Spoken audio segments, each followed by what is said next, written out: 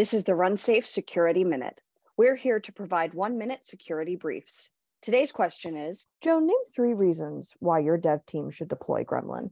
So dev teams should adopt the RunSafe Gremlin product to find insights from generating software bill of materials. So first thing is to identify what's in your software products, especially if you're shipping that to the US government.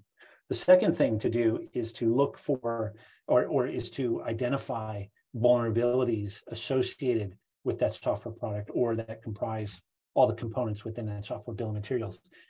So if you illuminate what's in your software and then identify the vulnerabilities associated with those components in your software, those are 2 major things that you can do. And then the third reason why someone should adopt Gremlin is because of the automatic remediation feature. So many of those most devastating vulnerabilities that take a lot of time from developers, that slow people down, that require extensive testing, fixing, and patching, can be automatically remediated with one automated step, employing Gremlin into your CI tools.